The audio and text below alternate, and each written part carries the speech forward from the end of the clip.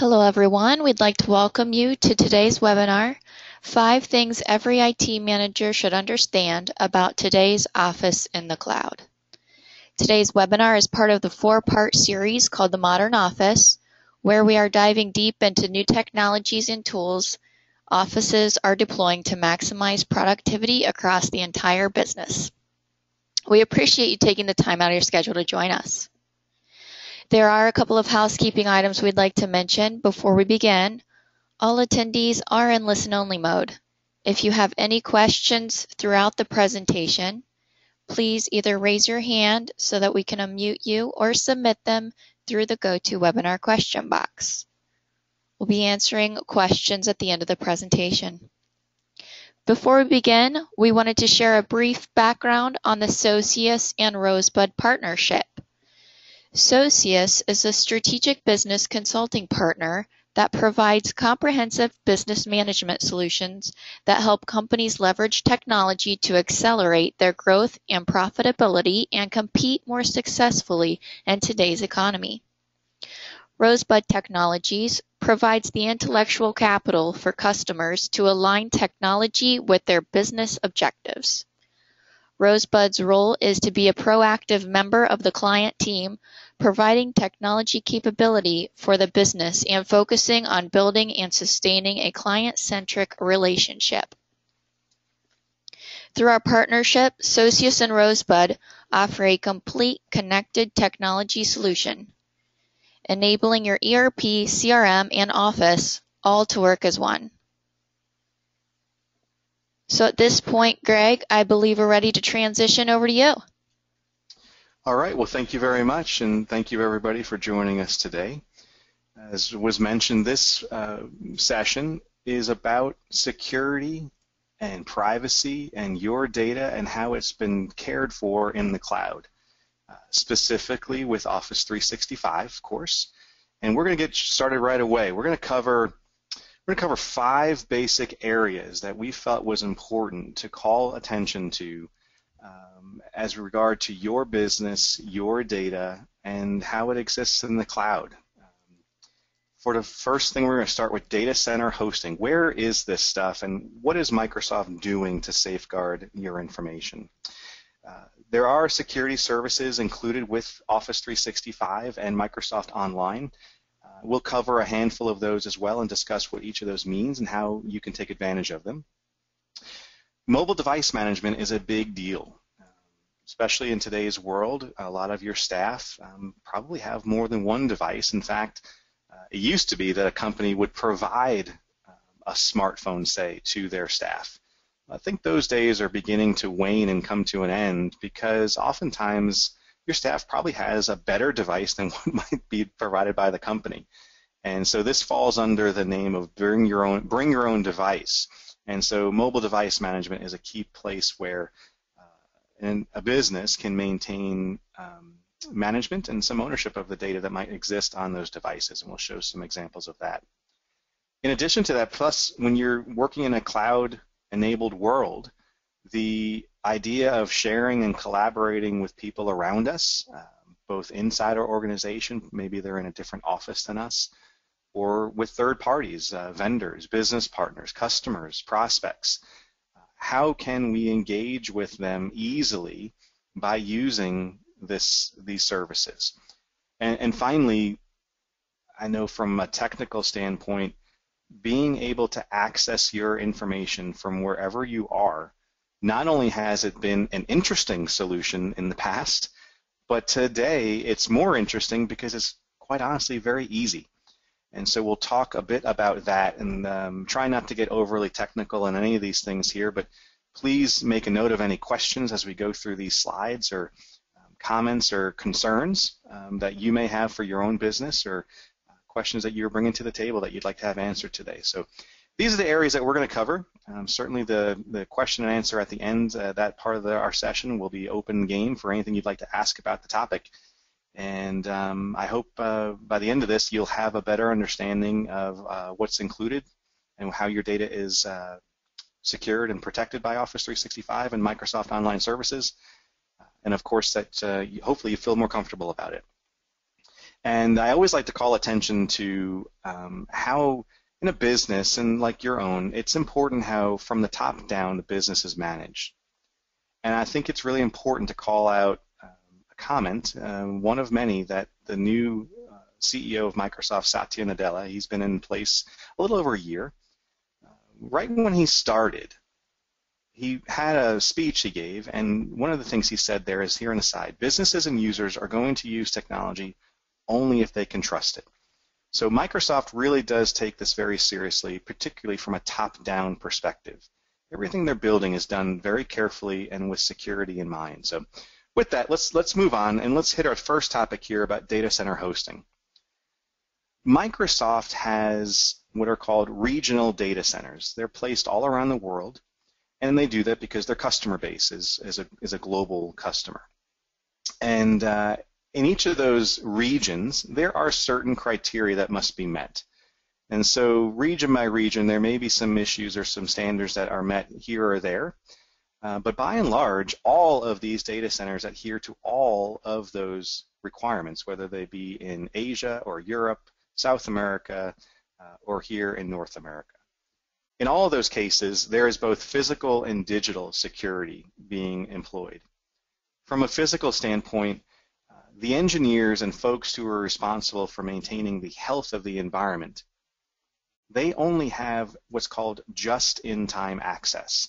So it's not like your data is sitting out there on a Microsoft server somewhere and anybody in the data center can have access and go look at stuff.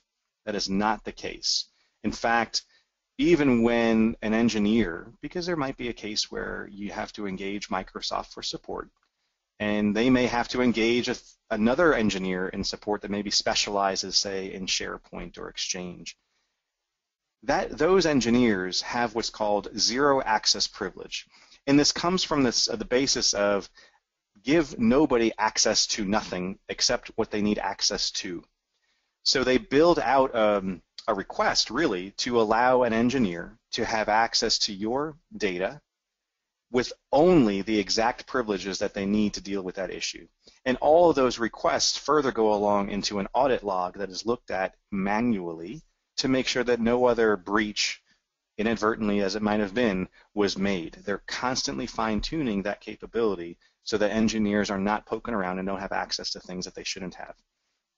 Of course, even physically in the data center, there is multi-factor authentication. So, picture gates and guard towers and no gun turrets, but just the same, it's very secure, biometric scanning and those types of things, even to have physical access to the data center. I had a conversation recently with a customer that was looking to have data stored in Microsoft data centers, and one of their owning companies said no, because in the banking industry, they really want to have someone be able to access and go into and visit the data center. Well, Microsoft's data centers are so secure that an unbadged person just simply can't come in. So it was kind of a no in terms of hosting things there, but as a benefit for everybody else, well, that makes me feel more assured that my data is safe, because only people who have access to the data center will even physically be allowed into the building. And finally, in terms of a physical nature, of course, you can imagine there are water coolers, there are diesel generators, there's days worth of power and energy on site in case there was an electrical outage of some kind, multiple points of entry for internet and bandwidth, plus, of course, you got to have seismic bracing. So if there was an earthquake, the data centers will be able to rock and not roll off the grid, so to speak, and your data, again, will be very safe inside this physical structure. In addition, from a digital's perspective, this is where things get kind of cool, and we have to calm down our technical spirits here, but as you store files on these servers as part of, say, SharePoint or OneDrive or your email data and attachments that might be in those emails, it's important to know that the data stored on those hard drives, because just like you have a hard drive in your computer, there's hard drives in these data centers. Those files are encrypted individually. Every single file has a unique encryption key. In fact, if you were to go and make a modification to one of those files, like this PowerPoint presentation, I think has gone through 9 iterations. Each one of those 9 iterative file changes to this PowerPoint, for example, has its own unique key. Very, very secure. And the public key is not available. You can't have access to this information unless you have the other side of that encryption key to be able to open it up and see it. And that's also encrypted at rest.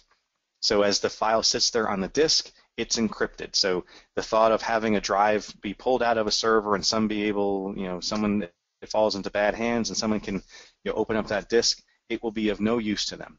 In fact, the file could be split across multiple disks, in which case having one hard drive will not do you any good. And Microsoft routinely destroys hard drives. They're recorded, they're audited, and confirmed in terms of the destruction. So even if a hard drive goes bad, the data there is still destructed properly. It's also important to realize that as you connect it to these services from, say, Outlook, the data is encrypted in transit. A hacking term is called a man-in-the-middle attack. So you've got your computer at one end and Microsoft at the other end in their data center, and the idea is that somebody can pick up that data in transit in the middle somewhere and kind of listen in so they can pick up what's there and you would never know the difference. Well, this is encrypted end-to-end. So in transit from your computer to Microsoft, there's no capability to have what's called the man-in-the-middle attack where they can listen in because it's fully encrypted. Plus, it's important to realize, and we mentioned this in our last webinar, that your company in Office 365, in Microsoft Online Services, your company and its data does coexist on physical infrastructure with other companies, but they're isolated. So Microsoft employs strict data isolation so that while you might have data on similar or same hard drives as a myriad of other companies, your data is siloed and isolated away from everybody else. This all comes from a basic premise where it's called defense in depth. It's an industry standard that global companies like Microsoft that are hosting data and providing services like this, software and technology services, adhere to, and it's a very strict requirement that you provide adequate security for both physical and digital elements of the data. And the little circle graph here shows you, and I love this image, that you start with this perimeter of physical security, because that really physically is what's happening. You've got this building, and it's secured, and it's got lots of security measures placed upon it. And as you go down layers, you start to enter into, all right, now I have an application like Exchange for my email. How is that secured? Now, people who might be administrating that system, how are they prevented from seeing my stuff if they're not supposed to have access to it? And finally, how is my data secured? So all the way down at the core of this concentric circles is your data, and it has all these other provisions employed to protect it. Very, very keen focus on data security and data management. And there is the data centers and the services are third-party audited on a quarterly basis. Ernst & Young are one of the parties that have performed these security audits in the past. So it's not just Microsoft saying we've got great stuff. Third parties are making sure that Microsoft is adhering very strictly to these standards. So in terms of some of these other security services provided by by Office 365, there are several that are fairly important, and I want to call out just a couple because from a small or mid-sized company's standpoint, if you had the wherewithal to not only purchase the capability, the technology that it would enable these additional security services, the ability to manage them ongoing could be fairly expensive. And I am speaking specifically toward having a knowledgeable employee who knows what they're doing when it comes to your business's security. So a couple that I do like to call out, first of all, is the data loss prevention. I will show this a little later on about where you can find these policies that you would put upon the data and the transmission of that data. But data loss prevention is actually very difficult for any small or mid-sized company to acquire. There are third-party solutions, there are hardware solutions, there are things that you put inside your network to manage, but just the same, now you've got to be able to manage that on your own while you got to worry about your backups and your other infrastructure and getting out and make sure the end users are happy and the boss is happy and all those types of things. If we can push those out and let Microsoft take care of them, now we've got these very talented folks that can help us out with other stuff. Another one is litigation hold. Litigation hold would be that capability where if somebody in the organization was implicated in a court case, most often the court would say, okay, you need to put a hold on that person's email, their digital transmissions. And so that says, hey, that person can conduct their email just as they usually would, but nothing from the point of the litigation hold is put in place, nothing can be permanently deleted. Yes, you can delete things from your inbox and it goes to deleted items, but nothing ever is permanently deleted from that mailbox while the litigation is pending. Another service seems very simple to employ, but until Office 365, even none of my customers had this capability because it was very hard to come by and long-term very hard to support. And I guess I didn't describe, but data loss prevention is that capability where you can identify aspects of the data that says, hey, this looks like a social security number. Don't let this leave my organization. It might be a regular occurrence, particularly in an insurance type firm, to have to share that information between employees. That's okay. But don't let that information leave, quote unquote, leave my building. Don't let it leave my organization and be sent to some other party that I don't know what they're employing in terms of their encryption and their security. So that would be an example of data loss prevention. I do want to call attention to two things here. The Office 365 Trust Center. I've got a little blurb there down at the bottom about what that entails. But the website can be found at trustoffice365.com. And if you're interested at all at seeing the extent with which Microsoft covers these services and their security, that's the place to go. It's constantly updated. It's constantly being amended and added to in terms of the new capabilities. Like Microsoft's releasing new stuff all the time, new capabilities, new services all the time. And so they've got to continually update the Trust Office 365 website with what Microsoft is doing to continually secure that information. The other one is the Office 365 Service Description Guides. You could simply point your favorite search engine at that phrase, and you'll find the website. Anything to do with online services from Microsoft has been defined in these service description guides.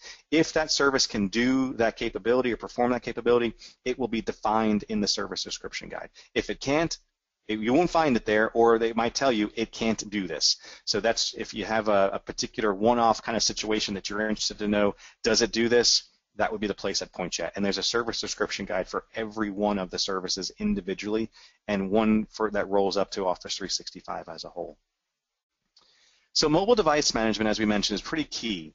One of the mantras from Microsoft, beginning with Satya here, as I have another quote called out for him, is a cloud-first, mobile-first company. They realize that mobility is becoming very, very key. In fact, there was an article I read recently that 1 in 5 millennials, that's a particular age group, they consume 100% of their information. 1 in 5 consumes 100% of their information on a mobile device. They don't use a computer or a tablet or a desktop, a laptop. Doesn't matter what it is. They don't use it. They use a smartphone, or they're using, say, an iPad or a Surface of some kind, or an Android device. They actually don't have a computer at their desk, and that's how they consume the information. It's 20% of millennials are looking at that. So that's our workforce for the next 20 or 30 years.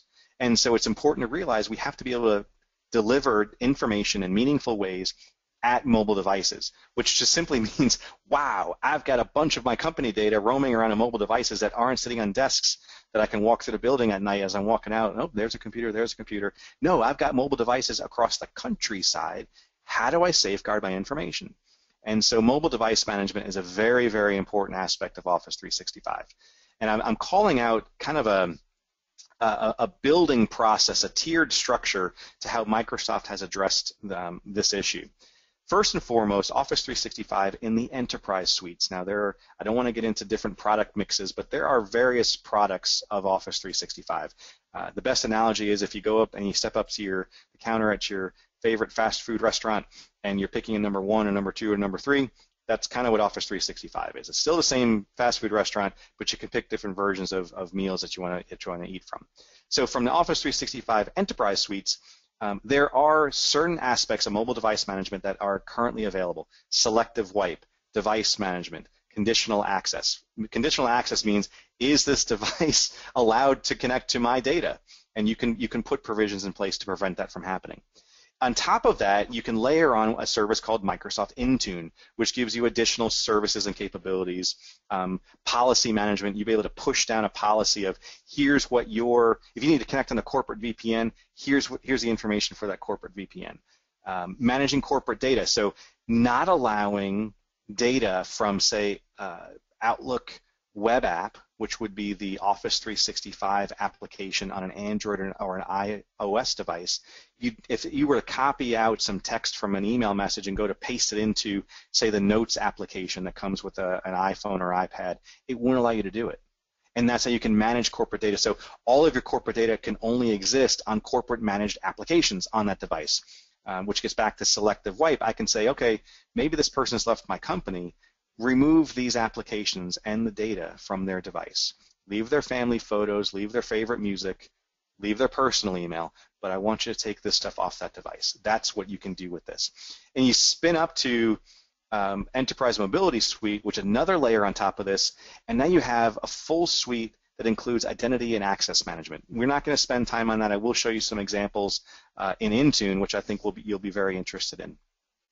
But if you haven't yet, I would call your attention to read that quote there on the side from Satya, meaning they're driving to get the respect of their customers by taking security and mobile device management, in this case, very, very seriously. Okay, so in a cloud world, everyone hears the cool stuff about, hey, I can now share information with people anywhere and do it very easily, and that's very true. Particularly with Office 365, they don't care what device you're using, whether it's your device or the party that you're sharing the information with if it's their device. So I could be on a Windows device sharing information with somebody on Mac or sharing some information with somebody on an Android device. It doesn't matter.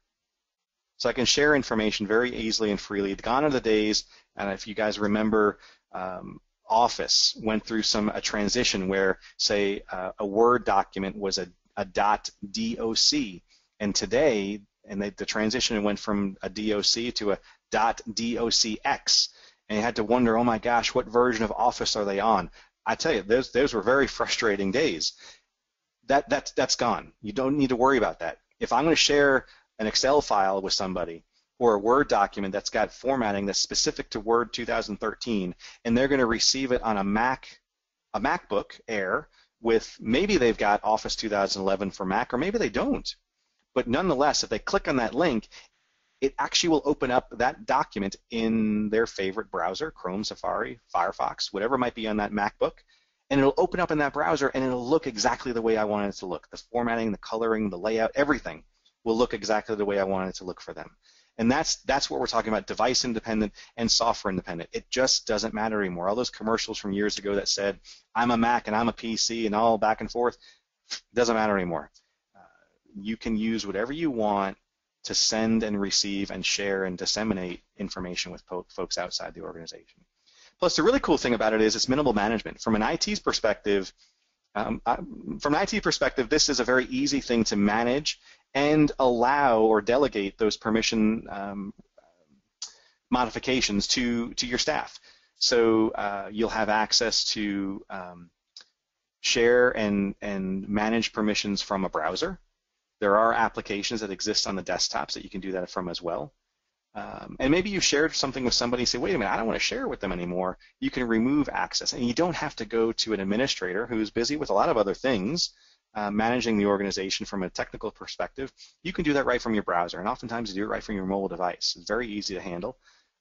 So the takeaway here is I can share data with anybody I want. I can do it in a very secure way because everything's encrypted in transit, encrypted at rest, and encrypted on my device. And I don't have to engage expensive technical people who've got a list of other things that they're working on to share out, maybe I got this contract or a sales order or something I'm looking to close a deal by the end of the day. These are ways that you can do it very easily and very securely. Finally, if you look at trying to access your information, now we talked about device independence and software independence. That's all great. But what if I'm at a trade show? And I've been at conferences where the Wi-Fi is just horrendous. and my laptop, yeah, it works, but I can't get on the Wi-Fi to send anything because it's just everybody else is using the Wi-Fi. So I'll use typically a conference, a technical conference, particularly we'll have a bank of computers, kiosks that people can step up to and use. Well, I can use those, and I can use those with the assurances that my stuff is still secure. So I can use the computer at the trade show. I can use the computer at the hotel business center. All I need is internet access. And I don't care if it's a Mac or a PC, doesn't matter. I don't care if it's Windows 7 or Windows 8, doesn't matter. As long as I get internet access and a browser, it's got to be a current browser. I can't be using IE6 or something like that. But a current browser, I'll be able to get to my mail. I'll be able to get to my files. I can manage my permissions in terms of sharing things. And it covers all the various services in Office 365. So whether I'm trying to connect into, say, CRM Online, or I'm accessing data in my OneDrive for Business folder, or I'm going to Yammer because I want to engage in a conversation, or drop a file. I got this great file, I want to drop it out and let my team know about it. All of those capabilities are available to me from any device. It really is very, very cool. And from a technical perspective, and maybe as an end user, if you're not on the technical side of the house, you're on the more the, I'm using stuff that folks are giving me side of the house, you don't need to worry about a VPN. I still have customers that have a VPN today, and it's a pain in the neck because you have to make sure that the infrastructure can support the newest devices. You got to make sure you got a piece of VPN client software that can run on that device. It can be a real headache because if the device isn't updating, the firewall is updating, or my endpoint is updating, and I've got to go hit everybody else and make sure they update their stuff for the VPN. Those days are done. It's all secure end to end. Everything is encrypted, and you can get to it without having a VPN, or what's a virtual private network. So I'm going to jump in, and we're going to show some of these capabilities here so that you guys can see what I'm talking about. It's not smoke and mirrors. Some of these things, I'm going to point out to you where these policies exist, where you would go find the information to go implement these things. But really, this is it's like a Ginsu knife. It does all sorts of things. Depends on how you want to use it. Maybe you want to cut tomatoes, and maybe you want to cut that aluminum can. But it doesn't matter. These policies are very customizable, but there are policies and things that we can put in place that are templated as well. So you can start from something and modify it, or you can just use it right out of the box. So with that, I'm going to jump out of our presentation. Let me close this. And let me open up my browser. And I'm going to start from the portal. This is the Office 365 portal. So if you're a Office 365 customer, this should look very familiar to you. And this would be kind of the launching off point. Of course, the last webinar, we spent a lot of time on how to interact with these various services. Today, I'm going to spend a bit of time in this administration portal. Let me click on this, and you're going to see some information about this Office 365 tenant. Now, of course, yes, this is a demonstration tenant, but it is live. This is a real connected Office 365 environment. And you can see here I've got 24 users that haven't signed into email for 30 days. Well, that's because it's a demo tenant, and 24 of those people don't really exist. So, but also realize, there's a service was restored to the Office 365 portal. And I can see very quickly that some engineers were doing some work on it. I can see what the updates were. So this is the kind of reporting and accountability that Microsoft has about their services. This wasn't planned. I'm clicking on it right now, and I'm just seeing this information available to me, and I can see what the healthy environment looks like. And this gives me some indication of what it looked like for the last couple of days across all the services. But of course, that's really not why we're in here. I just wanted to point that out to you while we were here. I'm going to click on, we're going to open up this Exchange Admin Center, and that's in this next tab here. So what I want to show you is what's called data loss prevention. This is the ability to create policies to protect information, sensitive information, from leaving your organization, or maybe tagging it in a particular way. If you just want to monitor what's happening, you can tag stuff so you can kind of see what's going on, what's happening in the organization. So from this screen, I'm in what's called the Exchange Admin Center. This, of course, has to do with email. Exchange is the email server. And what I want to do is I want to go into data loss prevention. Now, I've got a couple different options here in what's called compliance management. In-place hold and e-discovery. The in-place hold is really what I described as a litigation hold. Auditing, in terms of running audit reports and seeing are people accessing things that they shouldn't be. Run a non-owner mailbox access report. So maybe, hey, is there an administrator out there that's doing things that they shouldn't be doing? Retention policies has to do with how long should I keep information around for, and how do I tag that information. I've had some customers that wanted to journal things, and journaling basically is every email that comes in and goes out of the organization, I want to keep a copy of. It literally is a journal of email activity, and so you can create journal rules for that too. But let's go back to data loss prevention, and I want to show you very quickly how easy this is to create a policy. So I can create a policy here from the drop-down. I can import one, create a new custom one. I'm going to start with a template because these policies can be fairly involved. I'm just going to give it an easy name. How about that one?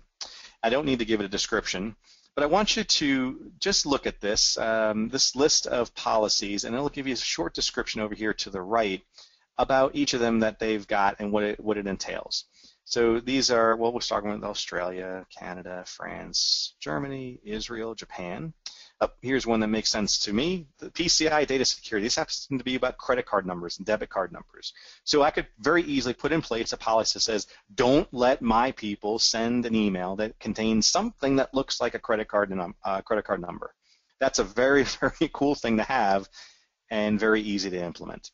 Saudi Arabia, the UK, let's keep going. Okay, now we got a bunch of US-based policy templates that we can choose from. FTC, Gramm-Leach, HIPAA, personally identifiable information. So this would be social security numbers, driver's license numbers. And I can very easily say, all right, let's pick on this one. More options. I want to enable this policy now, and I want to use policy tips. And policy tips basically says, well, if somebody's in their email and they let's say they have an email that they're forwarding to somebody outside the organization, and it looks like in the body of this message there appears to be a driver's license number. It will actually put a screen tip or a policy tip right up there on the screen in their email client saying, hey, you know what, this looks suspicious. Your administrator is preventing you from sending it. And it will not let them send it, but it will tell them why. Right? Or it probably will say also, and this person is outside your organization, of course, because we could create the policy that says if you send something like a driver's license number to somebody else inside the organization, that's okay. But if it's somebody outside the organization, of course, it'll throw these couple of different issues. So I'm going to go ahead and click Save, but this is probably going to take just it may take a minute or so to build. So I'm actually going to click back here, and I'm going to look at one other example. I'll try to come back and I'll show you where this will pop up here. The other thing that we have here is the ability to do mobile device management. I'll pop back over to the Office 365 portal. This is the place that we started out initially. This is the portal page for administrators with the dashboard.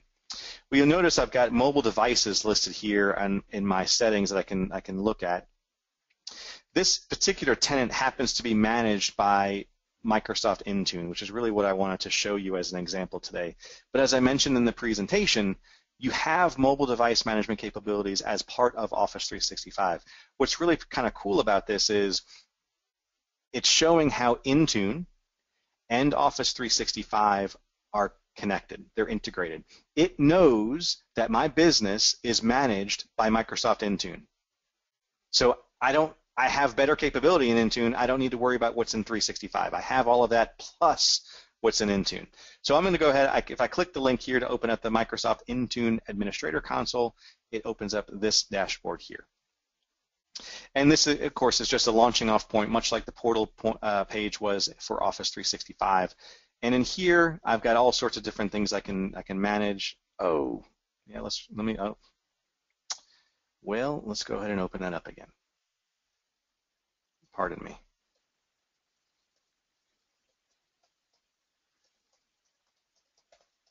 I guess that's a nice security provision to have, that it will time out my session. Oh, well, we're waiting on that. Yep, sure enough. Here is our data loss prevention policy. This one happens to be about personally identifiable information. Okay, so it gives me a little descriptor here on the side.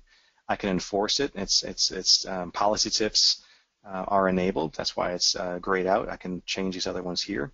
If I wanted to go look at it and edit it, I have the different things in here about the rules and what it's adhering to. Okay, so scanning inside and outside, scan text limit, all different rules that I can apply to this policy and modify if I want to. Again, I started with a data loss prevention policy template that now I can go modify for my own business's needs. So let's flip back here. It looks like Intune is now opened up. Sure enough. Okay, good deal. So I can do all sorts of things here in the Intune dashboard, but I want to go to policies.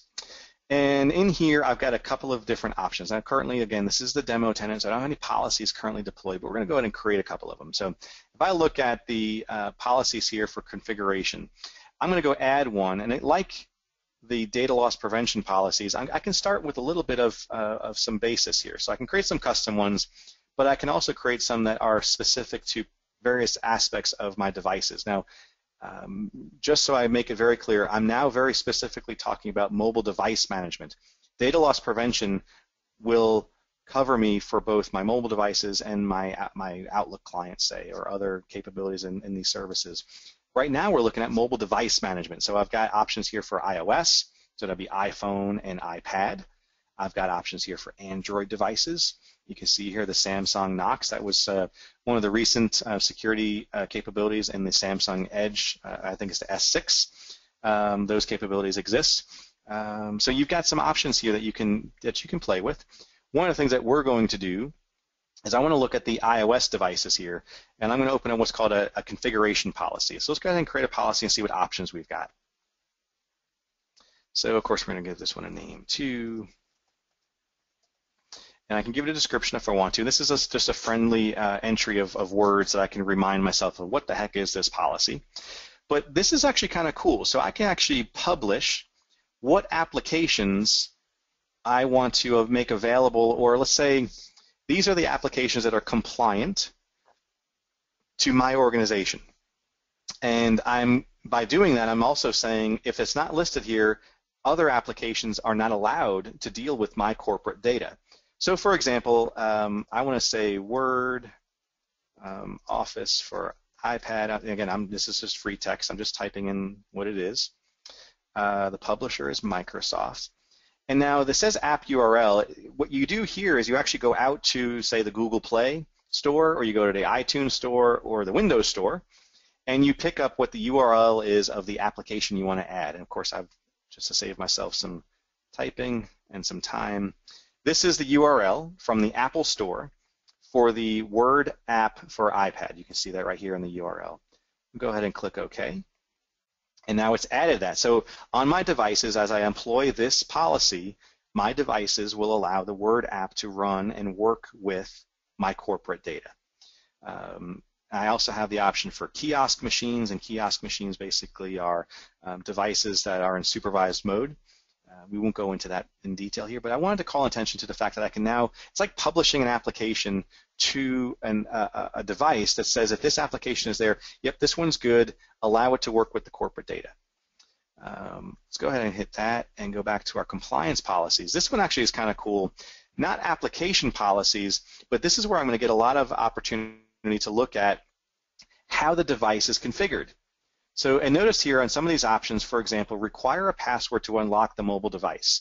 This one policy, this one rule, will apply to both Windows Phone, iOS, Android, and Android devices with Samsung Knox. In addition, I've got other options down here. So I can now create a policy to secure the actual device in terms of password management. Advanced settings here, password expiration, give 41 days. After 41 days, that password expires.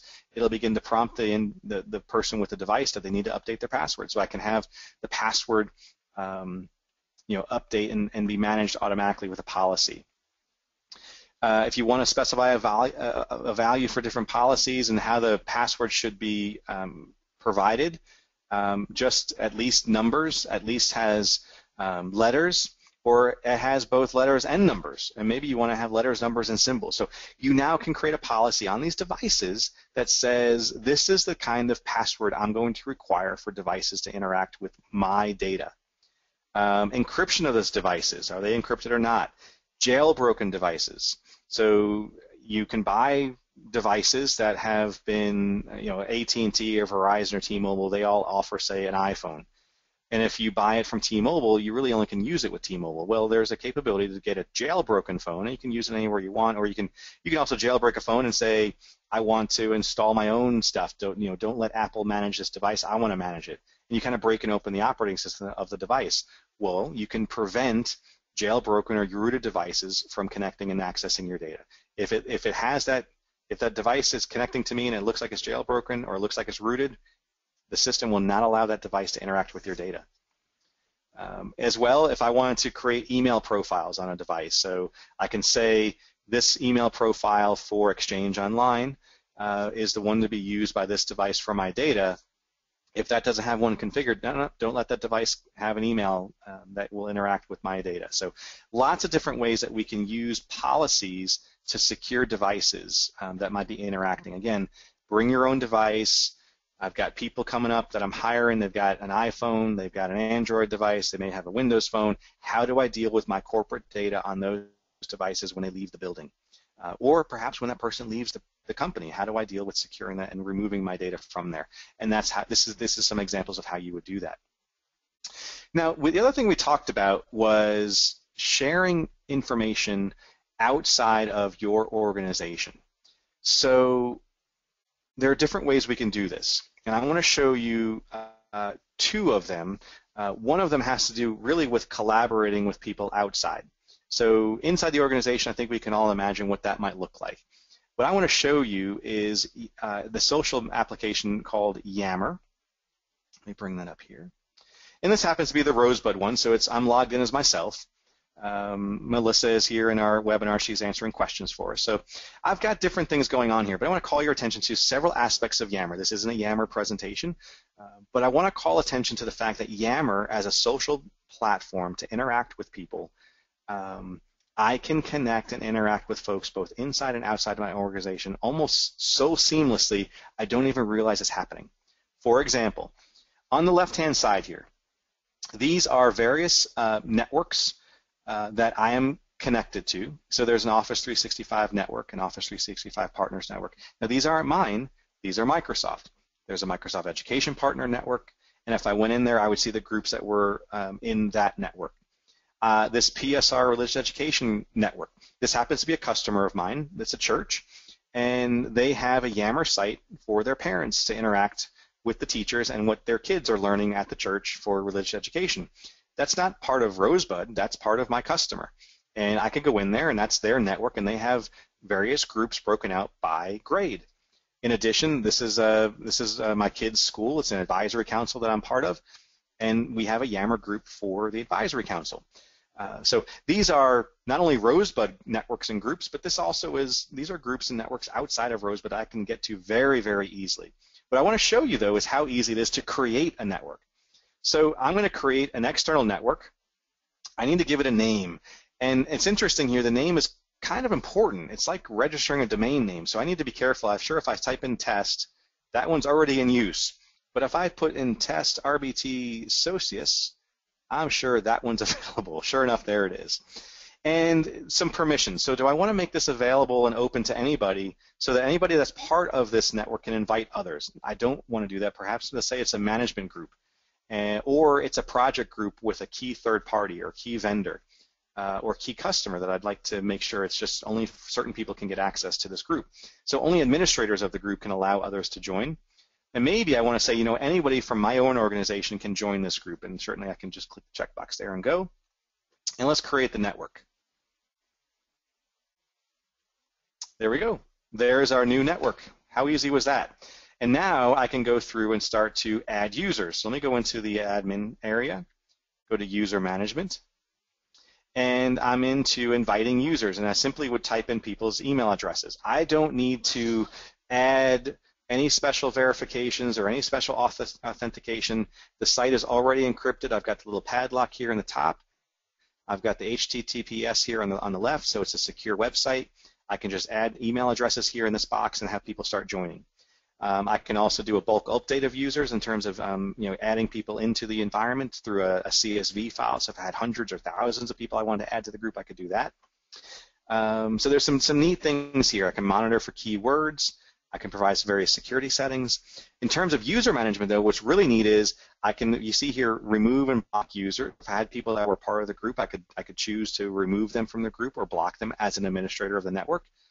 Further, I can manage who and what areas of the network that people can access. So some really interesting things here that if I, as an administrator, say that one of my cohorts can create a network in Yammer, I can let them manage it on their own. I don't have to manage it for them. It's their network, their group. They know how to deal with it, and they can do it on their own. The nice thing, too, about inviting outside people is I don't have to manage user accounts and passwords. If I send an email, an invitation to somebody to join this group, and they don't know anything about Yammer, they don't have a Yammer account, it would be just the same as a lot of other cloud services. It would prompt them to create a user account and a password. So it would be their email address and a password that they create. But now Yammer and that individual are managing that. I don't need to. I just manage whether or not that person has access to the group. So if they want to change their password, or if they want to, or if they forget their password, they have a portal they go through in Yammer to do that on their own. I don't need to worry about that. I don't need to worry about answering emails about change my password for me. All of that is done by the other party and Yammer, and they're managing it for me. So really, really easy. So this is an external group, and if I wish I had all of you guys, I could just throw you in here and we'd see everybody in the Yammer group. But that's as easy as it can be in terms of interacting with people outside the organization. And I think what you saw from the previous view, let me go back to the Rosebud Yammer portal here. This should look like a very familiar interface for a news feed, right? There are other social applications that look very similar to this. So anyway, let me go out of here. Let's come back, and I want to show you one last thing really quick in the browser in terms of OneDrive for Business. We covered this a little bit last time, but OneDrive for Business is cloud storage of documents. So like other services that are available online, I can have a storage of my files in the cloud, so they're backed up. They synchronize down to my desktop, so if I'm not online, I can still deal with my documents. But I can also share them very easily like other cloud services that are out there. This is a marketing campaign implementation task. This is a little Excel file. If I click the little ellipses here, I have the option to share. And it brings up a little wizard that says, hey, give me the email address of people you want to share with. Tell me whether or not they can edit or view. Do you want to include a personal email message with the invitation? Do you want to require them to sign in? If I click this checkbox, if the party doesn't receiving the message and they're outside my organization, if they don't have a Microsoft account, this has gone through several different name changes. It's called Windows Live, Microsoft Passport, Windows Live ID. It's the same thing. If they don't have a Microsoft account, it will prompt them to create one. And just like Yammer, that system takes care of authentication, takes care of password management, so I don't have to deal with all of that. But I do want to require them to sign in. This is not a hog's feast. Just go at it. I want you to sign in to make sure that you have the right credentials, and it would take care of that for me. And of course, if I say this person can only view, I still want them to sign in. But of course, they can only view. They can't edit any of the files that are there. I can also say get a link. This is a really, really easy thing to do. If I just want to simply share this document with somebody, I don't want them to have to sign in. I don't want to go through all this stuff. Don't make them click other links in the email. Just click this link and you'll see the file. That's what I can do here. So I can copy and paste this in the email message and send them to them. In addition, if I want them to be able to do the same thing, but I also want them to be able to edit it, and I want to call your attention to something I mentioned earlier, I can send them this link. They can receive it on their iPad or their Android device. They'll open up the link in their favorite browser, whatever is selected as default. And I don't know what it is, and quite honestly, I don't really care. But when they open up this link, this particular one that I've highlighted, they'll be able to edit the file. So this being an Excel file, they're going to see Excel in the browser. They'll have formulas, charts, and graphs, and all sorts of cool stuff because it is Excel. The browser is being driven by Excel Web Services, which sits in the background in Office 365. I don't have to worry about, do they have Excel? Is it Excel 2010, 2013, Excel for Mac? Does not matter. And they can get it while they're at the soccer field or waiting in the doctor's office on their iPad. It just doesn't matter. They will get it anyway. Okay, and finally I can see from this view, who am I already sharing this with? Now this one hasn't been shared with anybody right now, but if I were sharing this file, I would see them listed and I would have the opportunity to stop sharing. So as an end user, I can manage permissions to this file on my own through the browser. Maybe I forgot when I got on the plane I was supposed to stop sharing a file. When I land, I get to the airport, I open up, or I go to a kiosk, or I go to a hotel business center and I stop it from their computer. It's the same thing. I don't even have to use my own computer to do this. Very, very easy, very cool stuff to be using. So let me close that, and I want to come back to our presentation, and we'll see if we've got some questions here. So let me start this. I'm going to have to flip the screen around just real quick. There we go. Okay, so Cheryl, I'll throw it back over to you if you don't mind, if you've got any questions. Sure. And just to remind everyone, you can either raise your hand and we'll unmute your line. You can ask your question, or you can just submit it through the GoToWebinar question box, and we will field those over to Greg. And a couple of more things on this slide. To learn more about the value, please visit our website.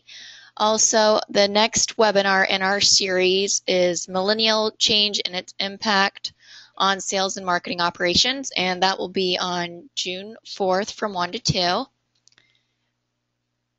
Carrie Robbins' contact information is shown, as well as Greg's, if you think of anything after the presentation. Greg, we do have a question here. Someone wants to know, how does encrypted email work? Oh, absolutely. So encrypted email is included with Office 365 in the enterprise plans. And what this means is I can send an email. Perhaps it does have information in it that otherwise should be kept secure. But I do need to email it to somebody outside. I can send them a specially tagged email that when the recipient, the other party, gets the message, it basically pops up and says, hey, you've received an encrypted message from Greg Traynor. Click the link here to retrieve the message. And it actually will, once the person clicks the link, it will bring them out to a secure website. It actually is Outlook Web App, which is one of the services that Office 365 customers have to view their email in the browser. It brings them out to the browser inside of Outlook Web App, and now they can see the message. What's important about that is that message, while I'm sharing the information with somebody on the outside, it actually doesn't hand the information off to, say, their email client or their smartphone, right? If they have an iPhone or they have an Android phone, that message is the content of that message doesn't actually exist on that device. It still exists in the cloud on Microsoft's encrypted environment, their servers, but the person has to come to that environment to deal with it. They can respond to it. They can retrieve attachments from it. But the idea is it keeps the message encrypted entirely, so that I don't need to have to worry about what the security or safeguards are of the machine that this is landing on, or the device that my message might land on. I don't need to concern myself with that, because I know that the email will be encrypted and it'll be kept private and secure inside of this cloud environment by making the recipient kind of go retrieve or go look at that message inside of the same environment. So it keeps it well under control. I hope that answers the question. All right, we've got one more here. Does e-discovery and data loss prevention only cover Exchange Online? No. So great question. Near the end of last year, Microsoft made an announcement that data loss prevention was getting enhanced. And again, data loss prevention is that capability to prevent certain types of information from leaving the organization, like a credit card number or a social security number, right? So, and that has been there really from the beginning for Exchange. Microsoft has now extended that capability through to SharePoint and consequently OneDrive for Business. And OneDrive was that thing I was showing there at the end where I was sharing that file with somebody on the outside. Imagine if that file had social security numbers in it. And I really shouldn't be sharing that file outside the company. Data loss prevention would have prevented me from doing that. It actually will scan the files that are out there, tag the ones that are suspicious or that may have information in it that we don't want to let out of the organization, and it will therefore prevent the information from being shared. So the question is no. It covers both Exchange, SharePoint, and OneDrive at the moment. eDiscovery, of course, I think you mentioned that as well. eDiscovery covers all the main services of Office 365. It still, to this day, does not cover Yammer, which was one of the things we showed here in the demonstration. And that's important to make sure that trade secrets aren't being shared in a Yammer environment, or the inside training idea from Wall Street. We want to prevent that from happening. And from a Yammer standpoint, an administrator can export the information from the Yammer group or the Yammer network, and they can feed that information into the eDiscovery tools that are available in 365 to make sure that there's strict adherence to eDiscovery. It just is not automatically implemented, but I see that changing here soon. There's no reason why it shouldn't be able to be covered by the same services, same capabilities. So thank you.